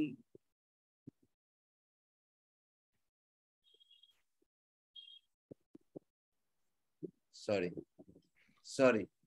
It was also done, and as saying from the central body as well as from the state level also, individual telepsychiatry was done from each state also in the COVID period. So the members of Indian Psychiatric Society had done a wonderful role during this period, as you say it, sir. Sure, sir. Thank you. Shaji, sir, quick comment, please. I think the point was well made. I think it is not that we have more more women are taking up medicine. It's also true that in India, we are seeing more postgraduate trainees are women. And it is likely that there will be more teachers, faculty members are going to be women. And this calls for special changes in the training and work situation, so that all their health, physical and mental, can be taken care of. The second point is that there is this presumption that doctors know how to look after themselves. And second presumption is that they need not be taught humanities. We try to teach humanities for tech people. For example, Indian Institute of Science has a section devoted to teaching humanities for future tech people, but we don't have one in our, I think health humanities should be given importance. I would want Dinesh to comment on this. Dinesh, it was very useful and very pleasant to hear your talk. Thank you very much. Thanks very much, Shadi. I mean, going back to the point about how do we train the next generation, I think some medical schools in the UK, what they do is when you start, the first month is medicine and society. So they're taught all kinds of other things rather than going straight into anatomy dissection hall and, and I kind of quite jokingly, quite often ask how many people watching this remember Krebs' cycle. It's in anatomy, sir.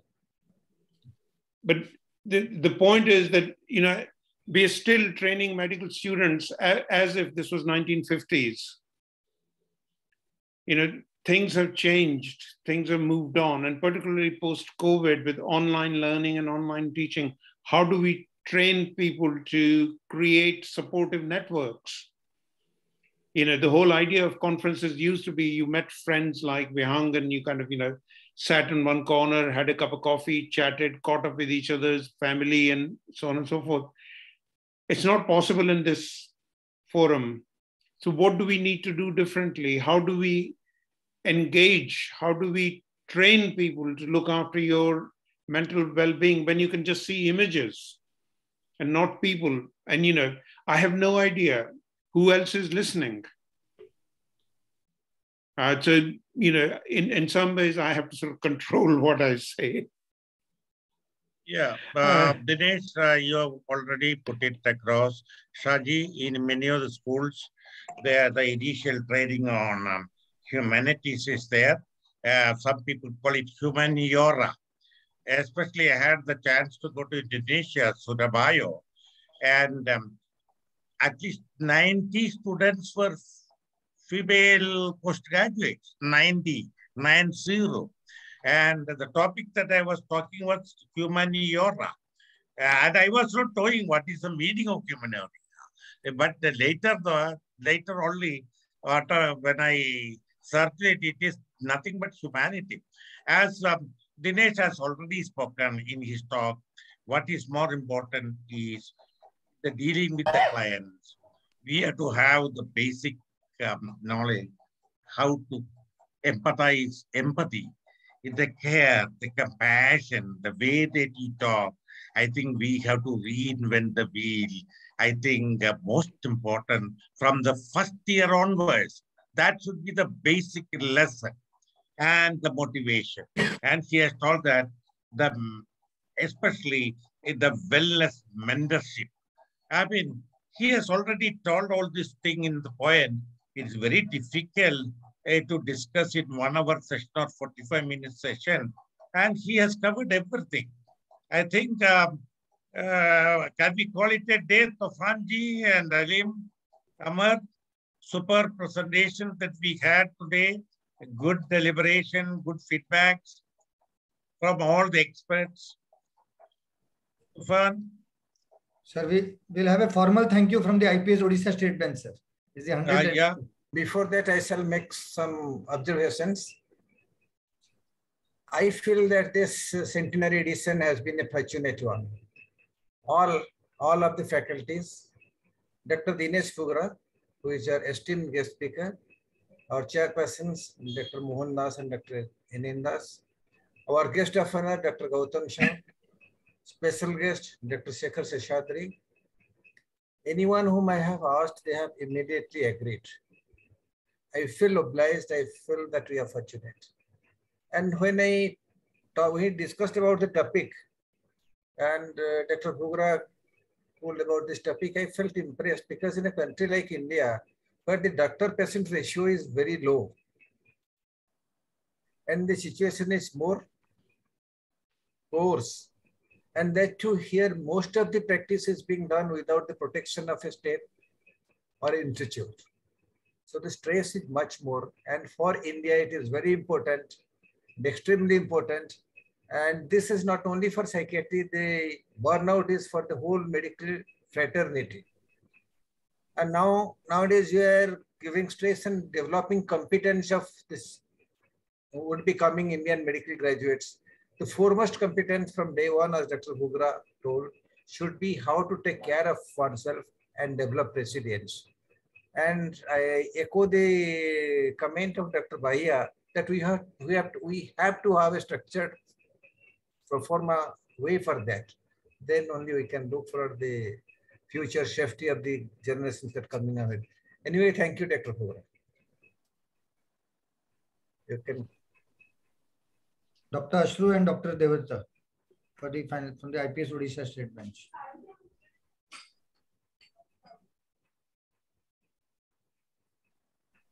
Dr. Ashru. Good evening, sir. Namaskar. All the delegates and my seniors.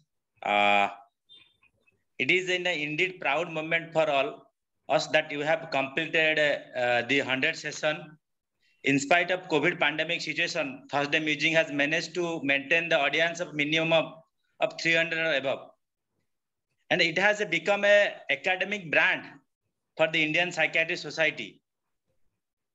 Above this success, I want to congratulate our Dr. Tufan Pati sir, Dr. Alim sir, and our multi-talented, versatile person, Dr. Amrit Patjoshi or Amrit Bhai. The tireless work of all the three and many more who are behind the screen make it possible. I also thank to all the esteemed speakers and the chairperson for all the part of India and abroad who have shared their knowledge, which lead us to reach this milestone. Above all, I thanks to the participant without whom it could not be possible to reach this 3-digit number and technical support staff, which should be given the credit. Thank you, sir. Namaskar. And our thanks to our academic partner, Torrent Pharmaceuticals, in this venture. Thanks, everybody. I am overwhelmed by the comments we have received. I am very much thankful to Dr. Bhugra. Thanks a lot, sir. Thank you, Dr. Mohan. Thank you. Good night. Good night, sir. Thank you so much, sir. And thank you for all. Thank you, Gautam. Dada, thank you. One centuries. suggestion, if it is possible, because you know that the sponsors are there, they are webinar, they are sponsoring. If it is possible, those who joined today, if it is possible, a good card and one small piece of cake as a memory of the 100th episode, small piece of cake sent to all the members in persons, that will be really good. From Sure, we'll do it. Definitely, sir. Definitely, Dada. And thanks for all the good comments in the chat box. So there are many congratulations for you. For Trio, happy food day. On behalf of the Thursday Musing team, I express our overwhelmed gratitude. We feel overwhelmed to everybody. Thank you so much, sir. It was a wonderful event, a wonderful time together. With your permission, sir, we can close the meeting now. It's a historical day, no doubt of it. Second century is waiting, you will be there also. Definitely.